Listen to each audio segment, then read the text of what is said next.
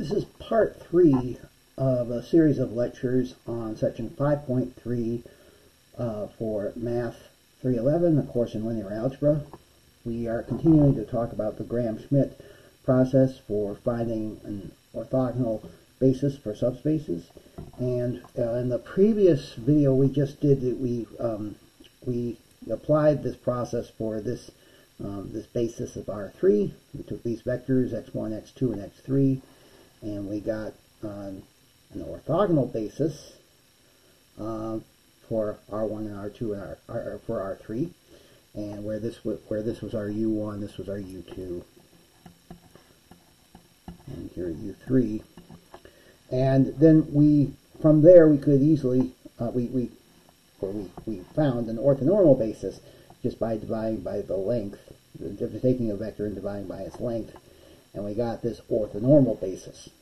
Okay, and so we got some numbers that were not very nice to look at, maybe, but we're going to see actually we can do something kind of cool with this, because we can. So what I'm going to do is I copied this orthonormal basis onto the next page, and I'm going to call this vector Q1, this vector Q2, and this vector Q3. And again, this is orthonormal.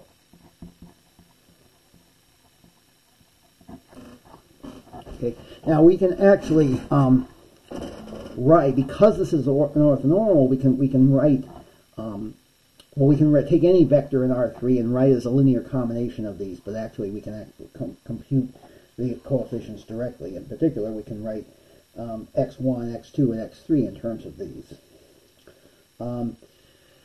And in fact, so x1,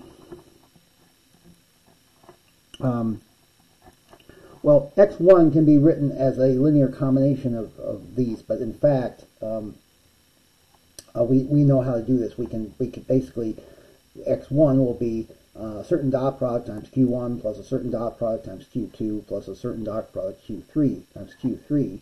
This was from earlier when we started learning about orthonormal bases. And the way we do that is, so we can actually write x1 dot q1.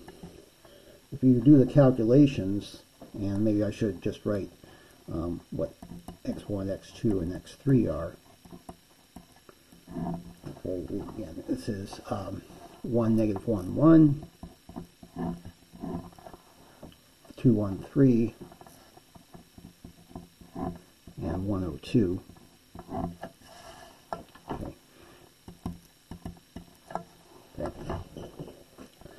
If you compute x1 dot q1, this is actually just going to be the square root of 3.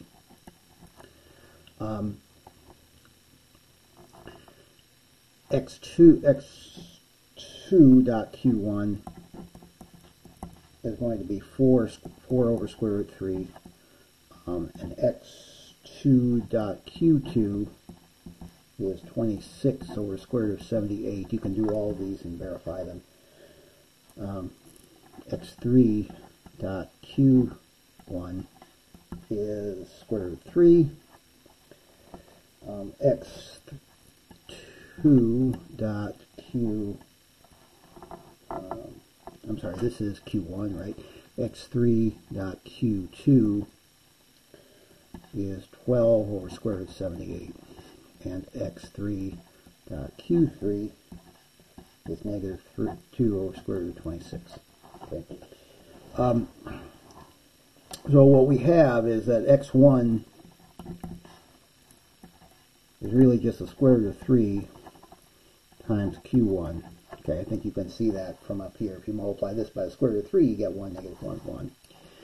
x2 is going to be 4 square root 3 times q1 plus 26 over square root 78 times q2, and x3 will be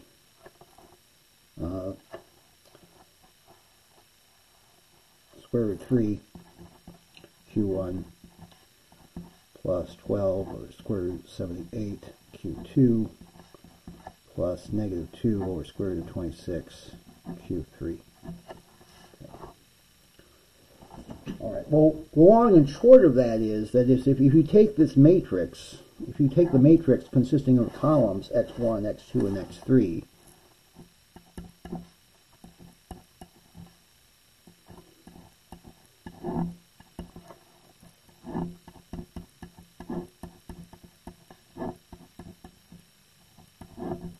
okay, this is now going to be a product of an orthogonal matrix and an upper triangular matrix.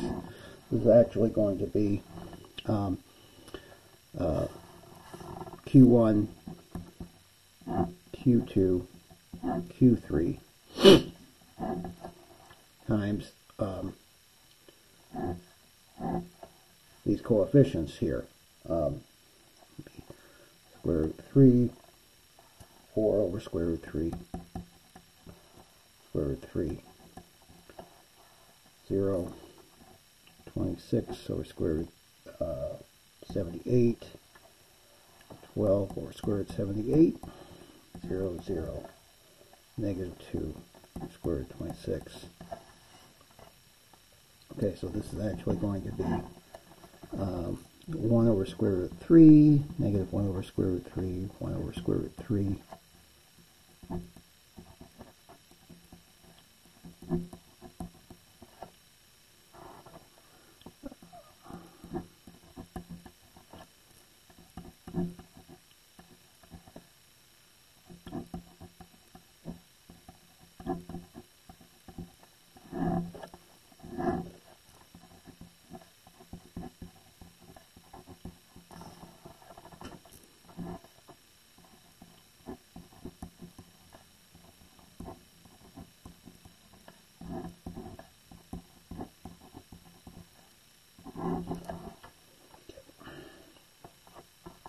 And you'll see that, so this is orthogonal. Orthogonal matrix. And remember, an orthogonal matrix is a matrix where the columns are an orthonormal set. And this, of course, is invertible and upper triangular.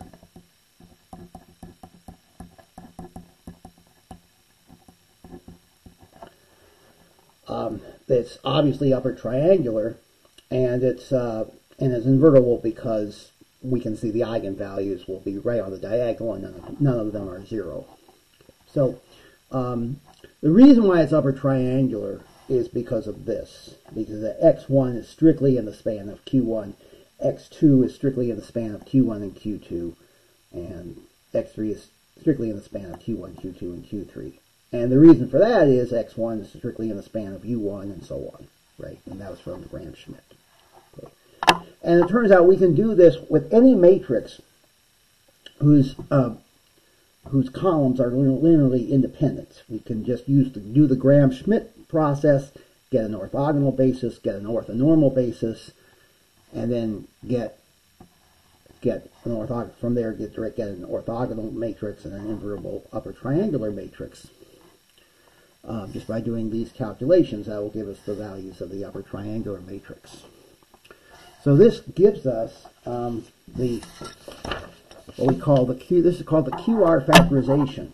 Okay, we can do this with any n by n matrix with linearly independent columns. It says that A equals QR, where Q is the n by n matrix with orthonormal columns. Okay, and this is so Q is coming from the orthogonal basis or orthonormal basis.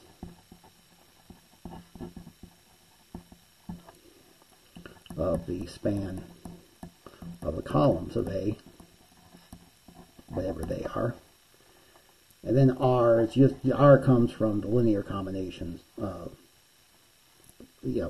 writing each column as a linear combination of the orthonormal basis vectors. Okay. You could do that with any matrix. Maybe I'll just do one example 1, 2, 3, 4. If we wanted to find that, I did that here, and let me just pause the video here. Okay, found it. So basically, in this case, x1 would be 1, 3, and x2 would be 2, 4. These are obviously linearly independent because they're not scalar multiples of each other. And then we could do Gram-Schmidt first of all on this. So u1 would be just 1, 3. u2 would be 2, 4 minus the dot product of 1, 3, 2, 4 over 1, 3, 1, 3 times 1, 3 from Gram-Schmidt. This will be 2, 4 minus 14 tenths 1, 3. And if you do the calculations and simplify, this becomes 3/5 negative 1/5. And we can just take this as 3, negative 1. And big surprise, 3, negative 1 is orthogonal to 1, 3.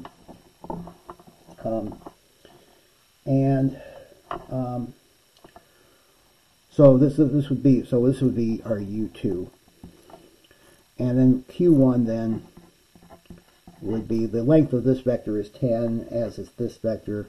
So q1, this would be 1 over square root 10, 3 over square root 10. And q2 would be 3 over square root 10, negative 1 over square root 10.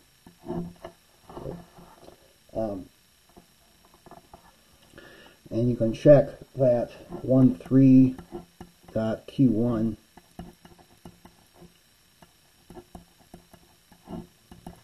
is what, oh, I can't read my writing.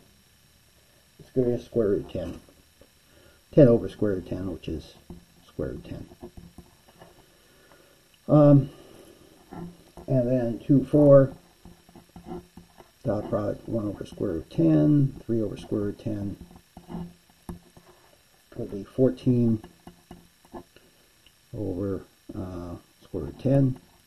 We'll leave it like that. And then 2, 4 dot 3 square root 10, negative 1 square root 10 would be positive 2 over square root 10. Okay. So we get that 1, 2, 3, 4 can be written as this orthogonal matrix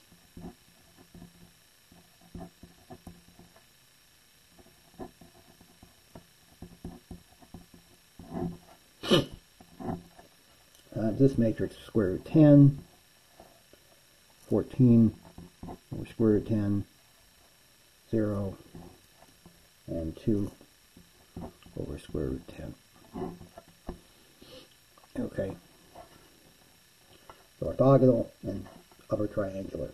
Okay. So this would be your, this is your Q and here's your R. Okay. All right, and this will be useful in upcoming sections. Okay, but the main thing I want you to be able to do is use the Gram-Schmidt process to this. This section is really just computational, so just get some practice with the exercises in the textbook. And I will see you next time.